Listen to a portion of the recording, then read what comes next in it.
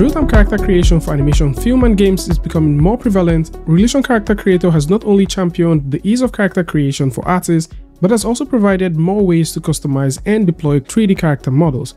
With the recent release of Character Creator 4.1, which doubles down on the features initially introduced in Character Creator 4.0, Character Creator has not only moved on to become an impressive DCC tool for 3D humanoid characters, but has also leveled in for stylistic character creation, rigging, and pre-animation testing. And with version 4.1 aimed to overcome more difficulties artists would encounter while rigging characters for animation, exporting to more tools, and maintaining a good level of detail, this new update is poised to help artists work more efficiently.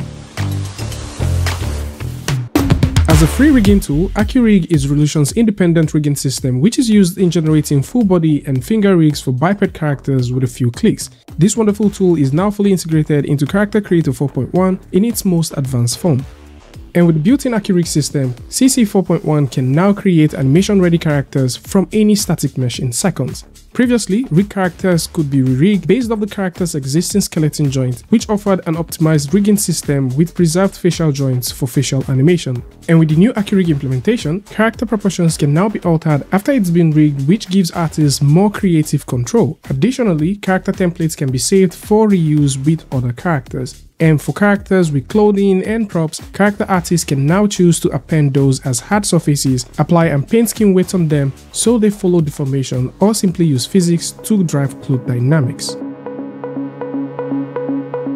And with Character Creator known for its high quality looks, in most cases these might be needed for film, which might also demand extreme close-up shots, and this requires a character to be hyper-realistic.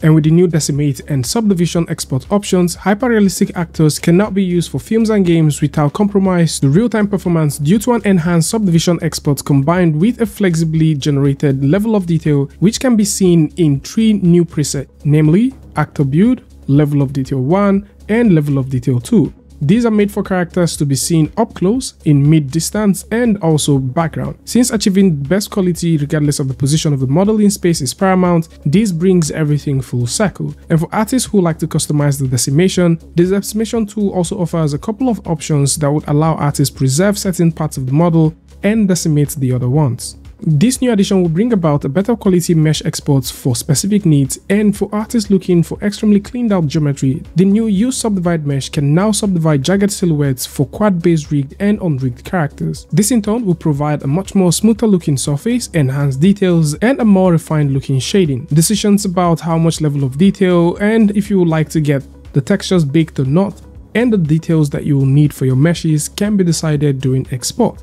These subdivision options are currently available on FBX, OBJ, and USD export formats only. With advent of rich quality hair in Character Creator, mesh hair became a thing of the past, and with new development comes new problems. With Character Creator 4.0, characters were not able to deform with the head hair. Unlike the eyebrow and the beards, the hair too had no skin weight, and this led to hair penetration during facial expressions as the hairline around the forehead does not move along with the facial muscles. But all that is about to change as CC 4.1 now introduced the Conforming hair on head with weight painting feature. This new option now allows artists to assign facial hair vertex on specific parts of the model. This can be done both manually and automatically, but whichever route the artist chooses to take, this will result to a better looking facial motion than we had previously. With Character Creator polishing the need to bring templates, bridges, and plugins to creators, the idea to maintain pose and body scale of the character is now preserved when importing via mutual bridges like ZBrush and so on. The Content Manager now supports searches based on animation tags with options to rebuild the content library on a new machine and also import and export tags.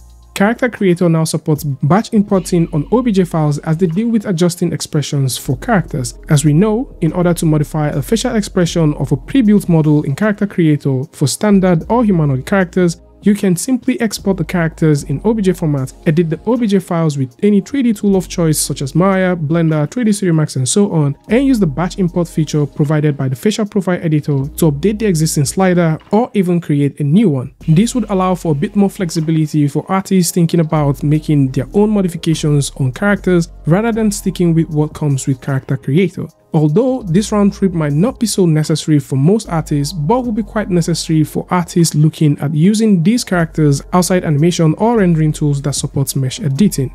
So this is more like it for those who like to take a look at Character Creator 4.1, or probably you like to get AccuRig or take a look at some of the cool things that you can get from the folks at Realtime. Links to this is going to be in the description, so do well to check it out. Tell me what you guys think about this one in the comment section. And of course, if you like this video or you learned something from this, you can go ahead and give a like, and don't forget to share with a friend. And until I see you guys in the next one, peace.